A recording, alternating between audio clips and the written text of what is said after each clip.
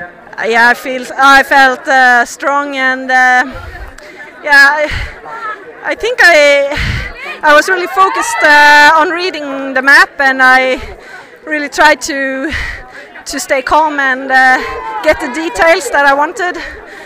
But of course I was a little bit stressed as well, since I knew that they were close behind. When did you understand that you could win this?